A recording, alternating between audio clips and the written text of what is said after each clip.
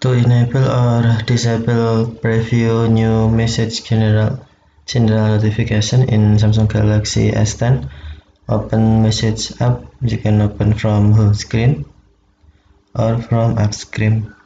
Swipe up or down home screen to access the app screen. If you use default themes, tap Samsung folder and then tap Message.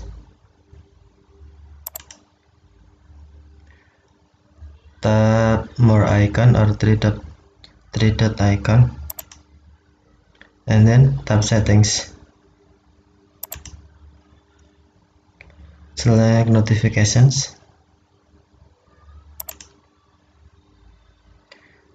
and then select general notifications. Scroll down, tap in-app notification settings. To enable preview new message, tap switch until blue, or to disable, tap switch until white. If you enable this option, show previews of new message on the lock screen and in pop-ups. Okay, thank you for watching. Have a nice day.